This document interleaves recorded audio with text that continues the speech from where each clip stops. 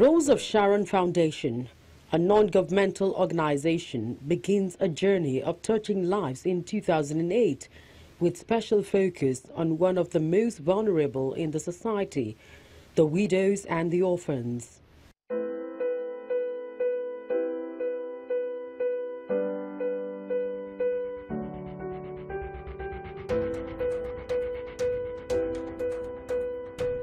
These group of people in some typical Nigerian setting are exposed to cultural and traditional ridicule, physical and vocal harassment, torture after being accused of being involved in their husband's death, among others.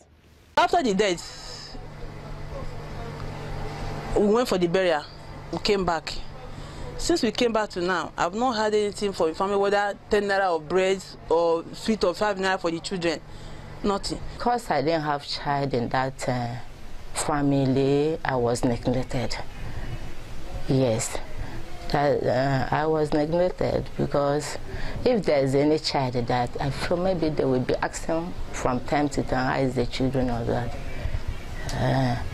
So since then, nobody cares.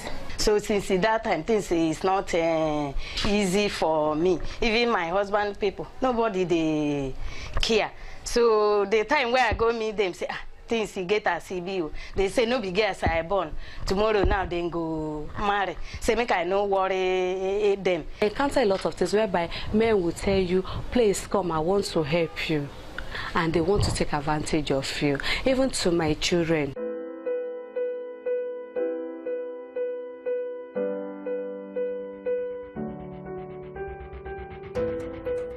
Rose of Sharon Foundation comes on board through a divine nudging from God, according to the founder, Mrs. Folorunsho Alakija, one of Nigeria's most richest women.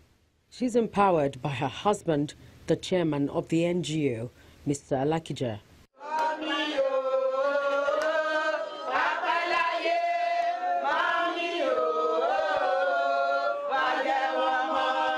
10 years into the journey, Rose of Sharon Foundation rolls out drums to celebrate its success of reaching out to the less privileged. Praise the Lord. Praise the living Jesus. Yes, we thank God for His mercy. 13th of June 2018, a press conference is organized to brief members and the Board of Trustees on the lineup of a week-long activity to mark the 10th anniversary. The need to re-emphasize its purpose takes the center stage. This foundation commenced from a divine call by God in James chapter 1 verse 27, instructing me to assist the widows and orphans. The celebration of His grace has now begun.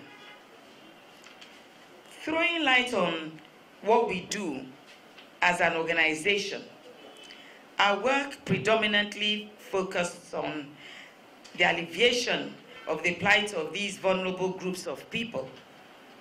Our programs provide financial independence and educational support to tertiary level or vocational training as the need arises.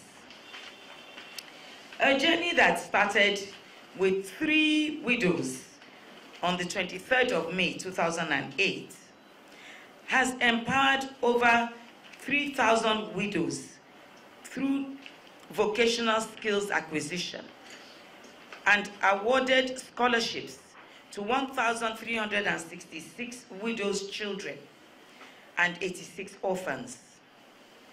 The loans to widows are interest-free, and the scholarships have no conditions attached.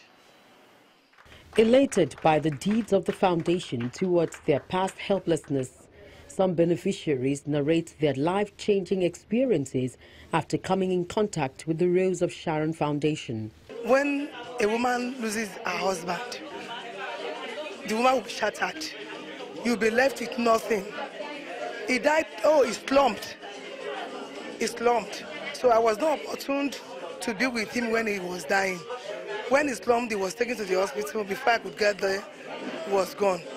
So, and it was somehow, it was not really good at all. But with the glory of God, my pastor came to my rescue then. So he came to me and, just introduced me to the foundation. And since then I've been enjoying as a beneficiary here. I've learned a lot of skills. I've learned what I'm wearing, I did it myself. I made this dress myself. I can do stoning. This shoe, there was the slippers I dropped there. I made it. I can make beads, bags. I can make perf. I can make liquid soap. I can make bathing soap. I can make body spray. A lot. And art making. I lost my husband 11th of September 2005. He's a pastor. He was coming back from church when he had an accident and he died that same day. At the early stage, I thought my children would not even go to school because nobody to call on, no family, nobody responded except those that God sent to me. Until this woman saw me one day where I was managing my business. He said, "Madam, have you heard about the Sharon Foundation?" I said, "No." He said, "Okay, they are giving form. Let me check my bag if I still have the form." Fortunately, immediately she opened her bag. Only one form was left. So that's how she gave me the form. Say, "Go and fill it and come and submit it." After filling it, I find it difficult to come to this place because no cash to come. All of a sudden, somebody helped me. I came here and submitted the form, and they said they would reach out to me, and they did.